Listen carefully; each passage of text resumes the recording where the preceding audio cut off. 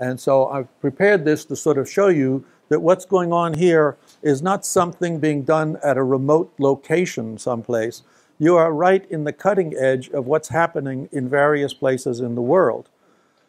And now the issue I want to show you is that this is my notes for the class, and I was going to write it on that blackboard, but nobody could see it. So that's my notes, but I was talking to my daughter on the phone about her pet turtle. And so the turtle is in this set of notes too. So you will not understand a lot of the stuff in this notes. Metalinguistics is one of Ben's specialties, and he's taught me an awful lot about it and why one would want to study it. And I want to show you today what metalinguistics is, and that it actually has very, very strong basis in modern thinking about how the brain works and how computers work. Most of the people I'm going to mention to you were very concerned with what's the difference between a brain of a human, the brain of an animal, and a computer brain. Many of the, well, I'm not going to go into this, but many people think, aside from human beings, the most intelligent creature on Earth is an octopus, which is very strange if you think about it. Now, this is very interdisciplinary. I notice Ben has the word interdisciplinary or transdisciplinary.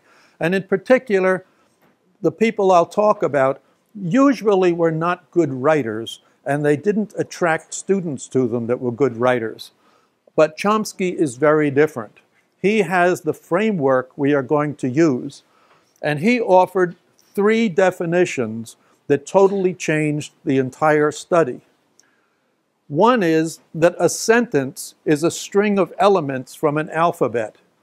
Now, if you believe that, then every language in the world is a language in this sense, because you could just type symbols on a typewriter. Some of the symbols you type will be very good sentences, and other ones won't. But every language has sentences. Now, a language is a set of sentences.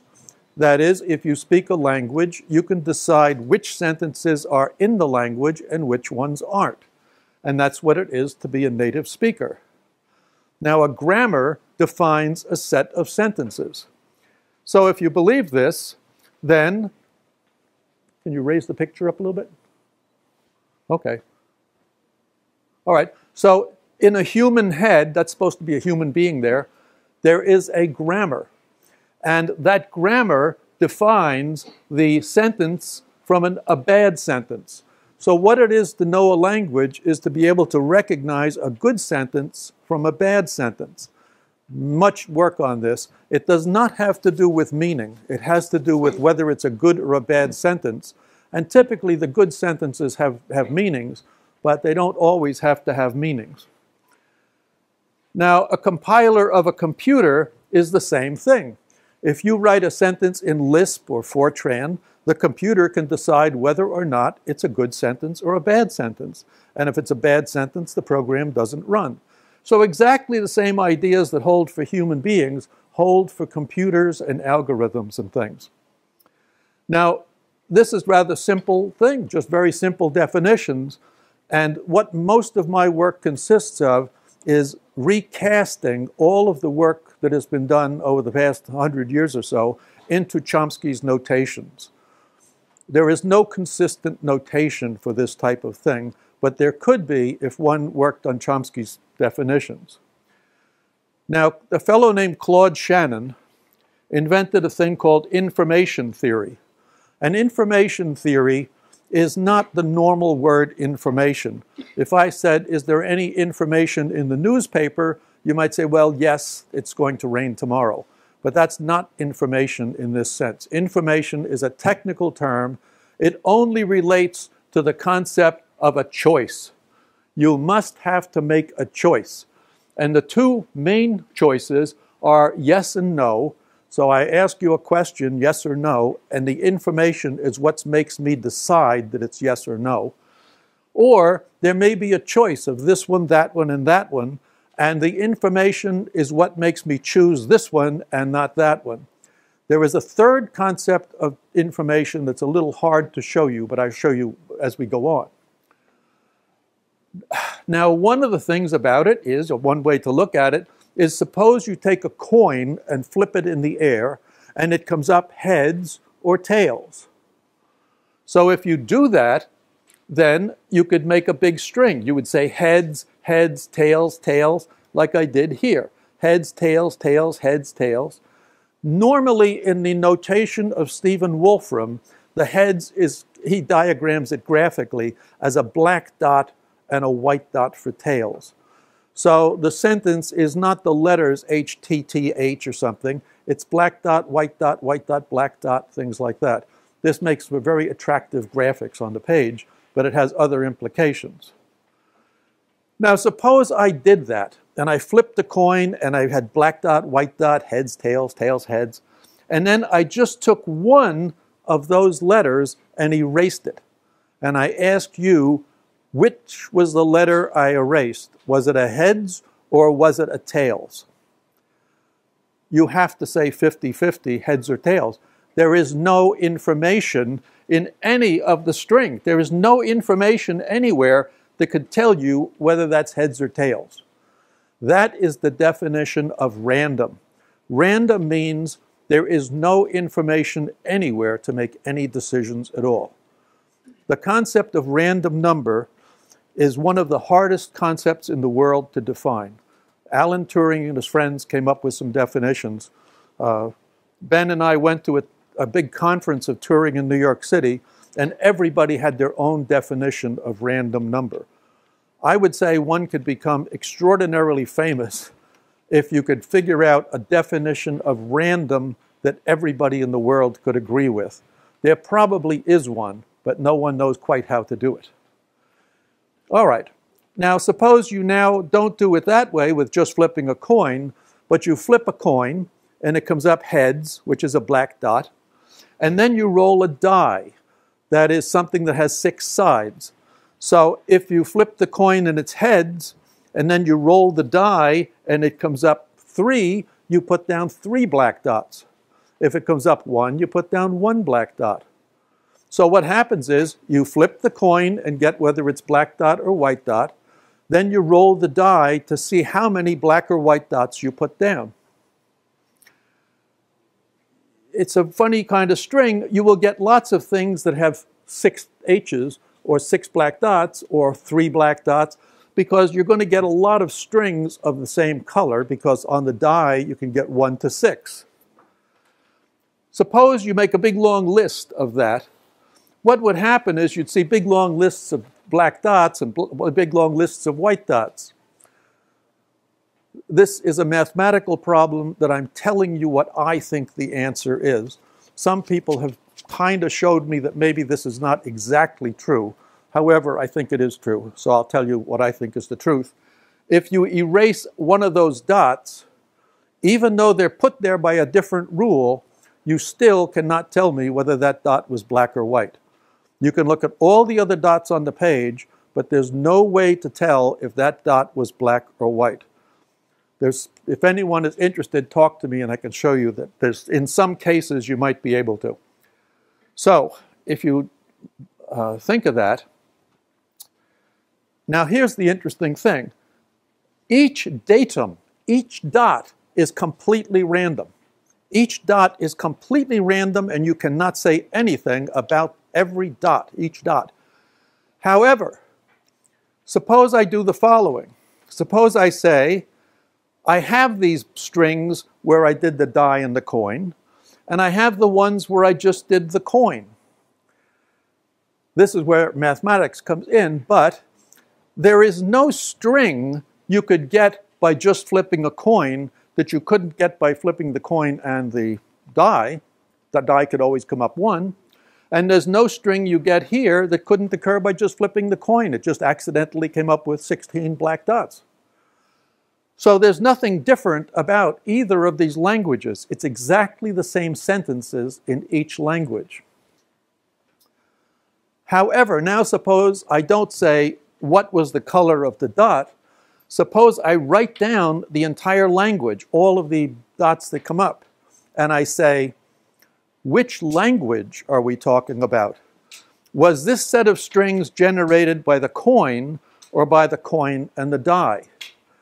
Instantly you can tell, because you'll see big long strings of black dots and big long strings of white dots, and that's almost certainly the coin with the die, because that's what you're going to get. Now this is a rather profound question. How can you be so certain that it was the coin and the die and not just the coin, given every datum is completely random? What I'm telling you is it's possible to make very strong deterministic decisions even if everything is totally random. Now, I don't know, we were talking to people with the stock market and the bond market. A lot of what happens in the stock and the bond market and the currency markets is completely irrelevant. It's just random. It's random events. But there could be something about the way the data goes together that's not random, even though it is the sum of totally random events. The sum of totally random events can be totally deterministic and not random. That's very puzzling to think about. So, I mean, there's a lot of articles on this. All right, so in any event, what that shows you is random is a 50-50 chance. So if I erase any one thing, it's 50-50. But when you look at a whole set of them, it's not random. I could tell you right away whether it was the coin and the die or just the coin. And in fact, if Stephen was here, I showed him some of these things. Instead of just writing the sentences down like that, and in a square, if you rotated them, you would see immediately which one it was, because it would look like the lines went up and down and not sideways. But in any event, let's get on here now. So in this, the coin and the flipping of the coin and the die is a grammar, and the sentences are these black and white dots. The sentences you generate are exactly the same. In other words, these are two identical languages. It has to do with the frequency of occurrence of the elements in them. Now that's why I said here there is a third thing you can talk about, and that is, what is the probability over time of getting certain sequences and not other ones? If I were to ask you, what is the number of heads and what is the number of tails in these two languages? It would turn out it was 50-50. There was exactly as many heads as there were tails. It's completely 50-50, but it's how they go together. It's the sequences, the syntactic patterns that makes the difference. Okay, so next page.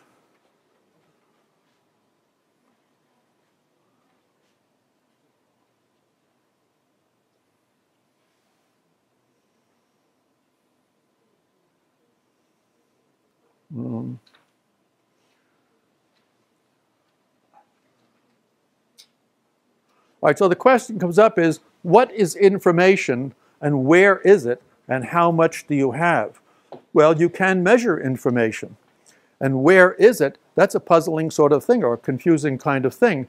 It's actually in the language as a set of sentences. It's not in any sentence. It's not that this sentence shows you one thing or another. It's how the language goes together. Now, we're getting now into metadata. So let's begin to think of this. Every datum is random, but the sentence data can choose between one grammar and the other. A little higher. All right, now, okay. Let's move to another example. Let's move to someone like Turing. The last one was Claude Shannon with his information theory, which typically hinges on probability in general. Now we're getting into metadata and metalanguage. Suppose your alphabet is 0, 1, 2, 3, 4, 5, 6, 7, 8, 9, and you have plus, minus, and equal. So what we're going to do is put these things, these symbols together and make sentences. A lot of them are just not going to make any sense, but you can get some that do make sense. So up a little bit, this one here now. Get it up about there. Whoop, okay. Suppose I say, I don't want an answer. I want you to tell me if this is true. Is this sentence true right here? Well, there's two ways to solve it. One way is the brute force method, and the other way is Ben's metalanguage way. The brute force way would be to add all these numbers down and see whether or not it comes up to 116. Okay, that's kind of hard. Suppose there's a second problem, up again to about here. All right, suppose there's a second problem. That is, I have 1, and the variables are plus or minus. Plus or minus here, with 11, plus or minus 12, plus or minus whatever, equals 12. Imagine if you have a big, long list of numbers. Now the question is, which combination of pluses and minuses is going to make that true? And there might not be any. There might be no combination that can make it true. Now the issue about this is, there is something we know about numbers. This is very typical of Alan Turing's thinking. Alan Turing was not interested in how numbers have a value, like 3 is bigger than 2. He was interested in how do the numbers look on a page. How can you, why are they even numbers in the first place? There's a thing we know, and that is that an even number plus an even number has to be an even number. And an odd number plus an odd number has to be an even number. So an odd number plus an even number can be an odd number. So in order to have an odd number, we can add as much as we want, but we must have one odd number left over. If we don't have an odd number left over, the answer has to be odd. So we look at this up here. 1, 11 are odd, 23 is odd, 25 is odd, and 27 is odd. Well, this is going to give an even number, and that's going to give an even number, but this has nothing, so the answer cannot be even. The answer to that cannot be even. So without even adding and subtracting, we can say right away there's no selection of pluses and minuses that can make that true. So we don't have to go to the brute force technique. We can use meta-language, and knowing these different combinations here, which tell you how the symbols go together, we can see that there is no solution there, and further, there would be no solution here if you had a wrong number of even and odd numbers. There is no combination. Notice you are not using the meaning of the numbers, and you are not calculating, you are computing. And one of Ben's main ideas is there's a world of difference between computing and calculating, and computing enables you to leapfrog over many problems and not have to solve each of them and then try to evaluate them to see the best one. All right, the next page there.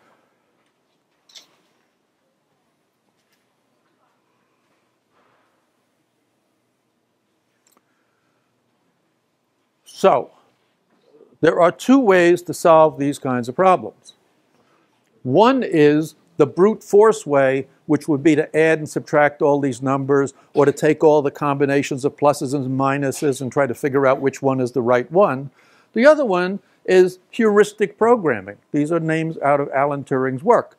It's rather you try to extract the patterns, and you notice that you must have an even number of odd numbers to get an even number. If you have an odd number of odd numbers, you're only going to get an odd number. It doesn't matter how many numbers there are, and it doesn't matter what their values are. It's just a property of the way you write down the system. So heuristics is the same as guessing. Many people use the word guessing. And meta-language is the level it's on. And this is what hacking is. You're thinking outside of the box. You're not thinking in terms of normal calculations. You're thinking in terms of computations and what the overall thing is, the overall system is. There's many other words here that go along with this. I've only picked 3 or 4 people, but the paper we would work on would talk about all of them and relate their terms to all of them. Okay, put this up here now. Whoop, okay. Now, XLP, transdisciplinary, is not only transdisciplinary, it offers a system over all disciplines that's a meta-language that enables you to relate things in this discipline to the other. And that's what we just did. Chomsky is a cognitive psychologist, Shannon is an information theory person, and Turing is a computer mathematician. But the notations I just showed you, sort of an XLP type thinking, enables you to develop one system that summarizes the whole thing and you can actually see how all of the material integrates. The integration and transdisciplinary, it's a transdisciplinary integration system. Now, Wolfram fits into this because he offers an incredible tool for doing all these things. If you want to actually try this, and you go crazy trying to write down all the black and white dots or trying to figure out how many coins can flip, rather you just program it into his thing, and then you can come up with very excellent graphics and begin to get a very good sense of what this whole thing looks like. So Wolfram provides a notation and a set of tools for doing all of this type of stuff.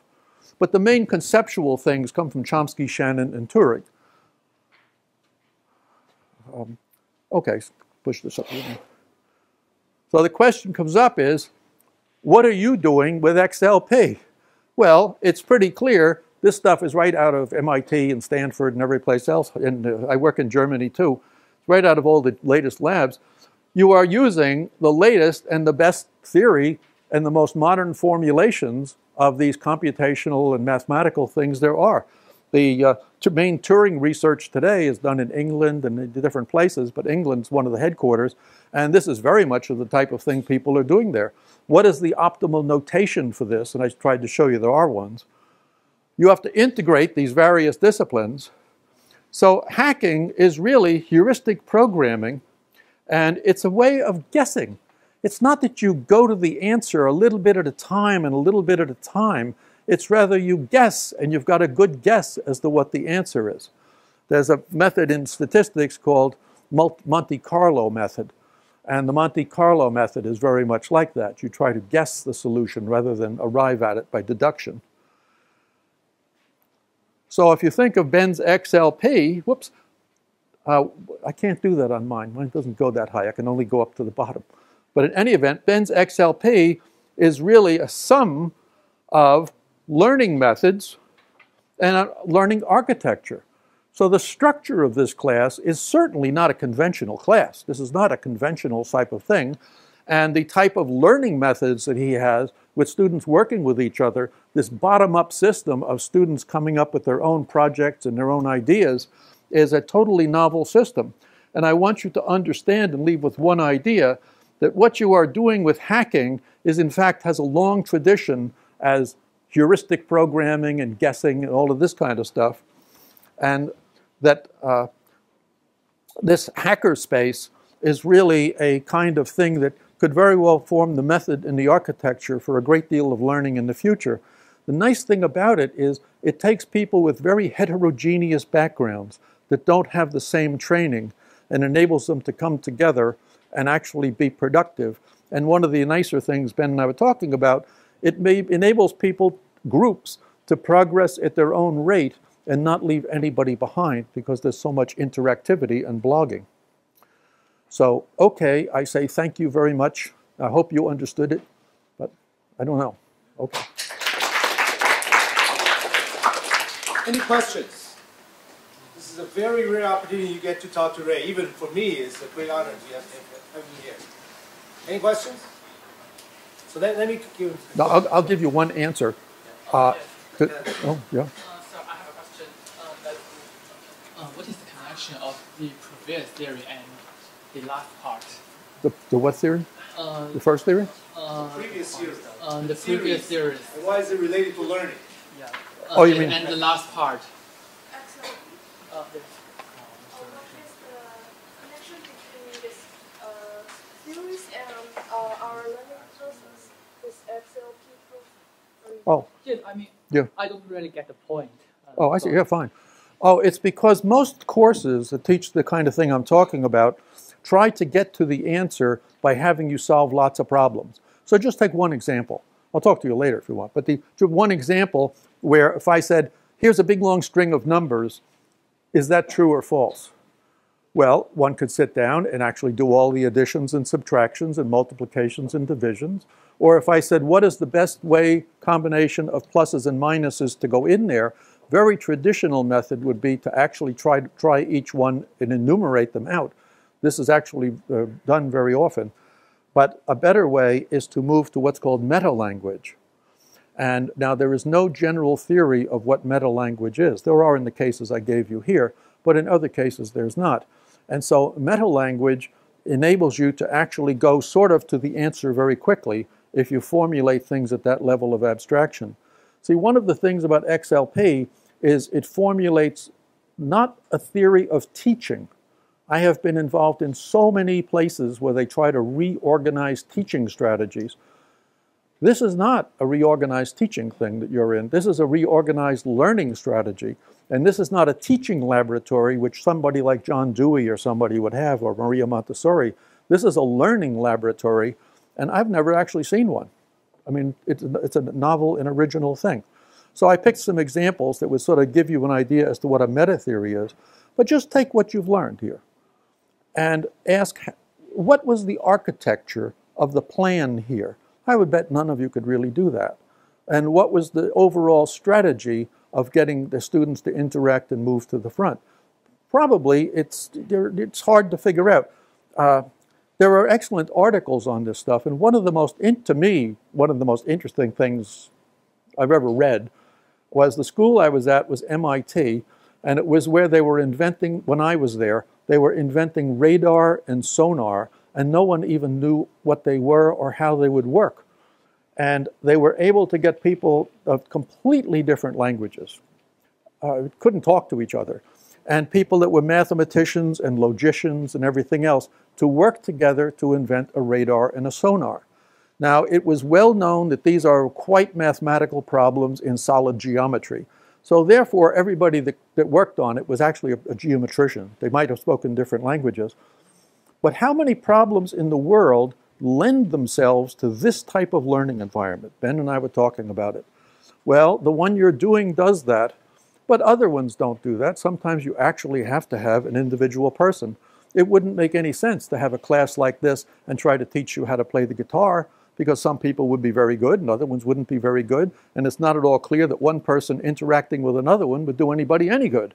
So is some classes or some things where people interacting, even if they can't understand each other, can do very well. They invented the radar and the sonar in the United States, and some of the professors that I had, I mean, you couldn't understand them at all, zero understanding. However, they could draw their materials on the board, and then you could sort of see what they were doing, and then you could go up and sort of correct it. See, that was a meta language. These graphical kinds of things, or these, mathematics is a meta language. But there aren't very many subjects that lend themselves to that. And I was rather surprised when Ben said he's writing a constitution, because I would never have thought you could do it with that kind of a thing. See, there are some subjects, and think about this, there are some subjects that lend themselves to what you're doing, and other ones don't. And there's a much bigger thing, which you are too young to understand right now, but you will get there. That is, in academia, people say, that was my idea. That's not your idea. It's my idea. You're taking that idea from me, and I don't think you should do it without citing me. This happens all the time. But see, that's not what's going on here. You people are interacting, and if you say, who's the author of this idea, it might be 6 people. See, that's not the way it is very often. People say, that was my idea, and you stole it from me, and you shouldn't have done that, and you should cite me and put me in a footnote. The way I get around that in my life is by referring everything I do to people that have been dead 100 years. So I did a lot of research on people that were around 100 years ago, and every time I come up with something new, I always say I copied it from him. And that way nobody that's a contemporary could say that it's my idea. But there's just try to think of what kinds of subject matter this kind of a thing could go to.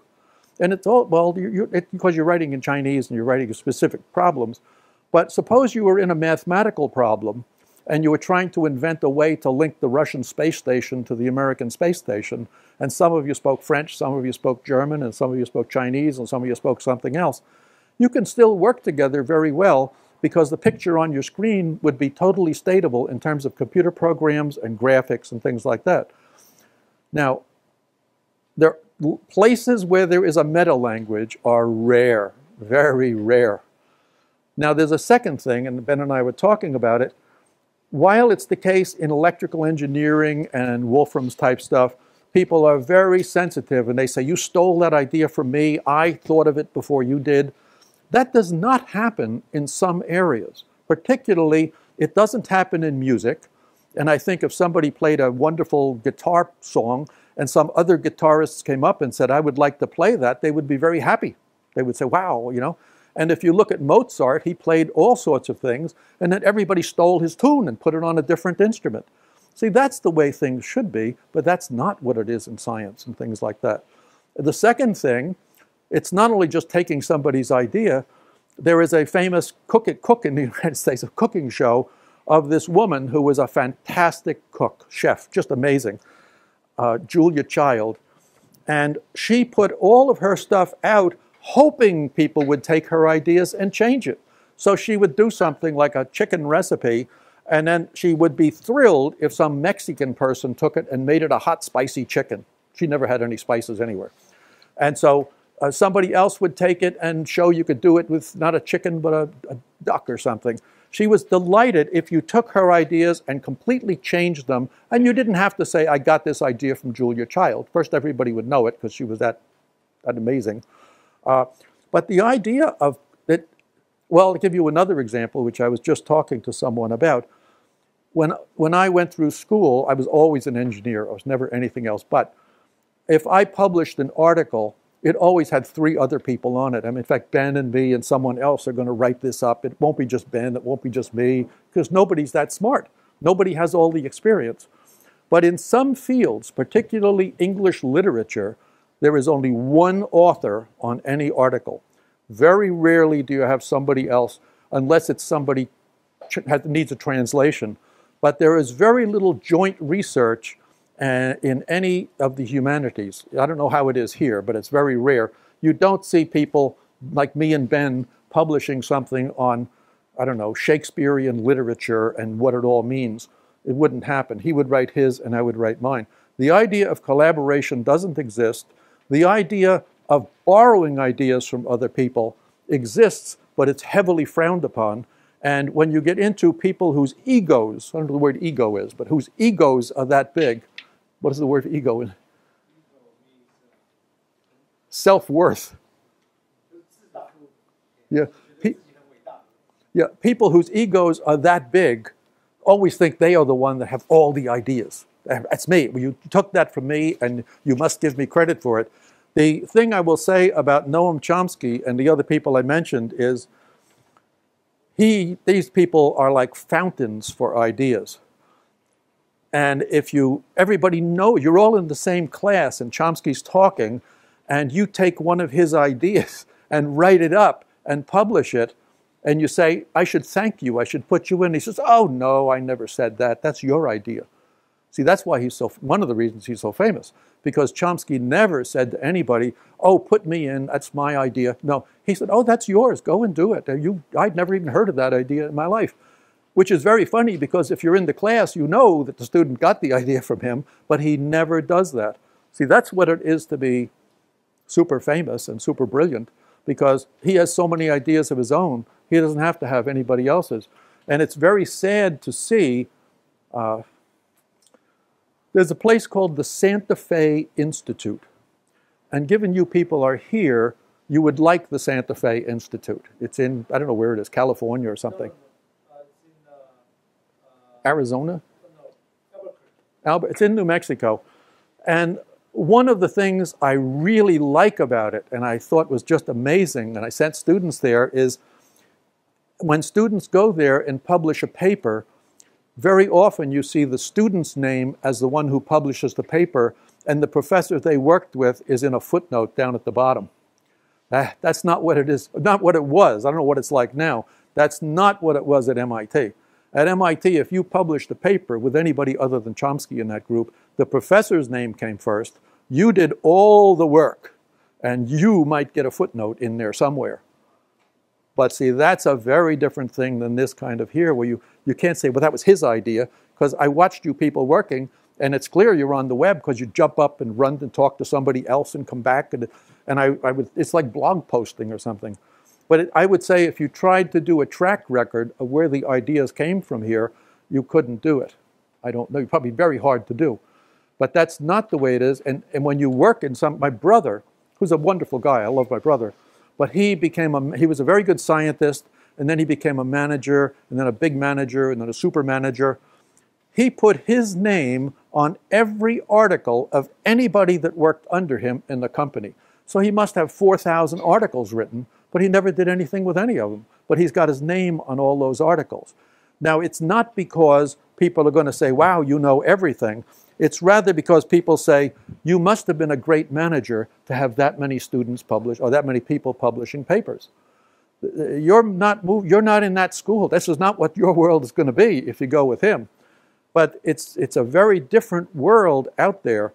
And the idea of meta-language is very crucial because it's meta-language that enables you to share information from one discipline to another. And that's why I put Chomsky up first, because his definitions are what unify this whole thing. Claude Shannon wrote for this many people, and that's about how many people still read him.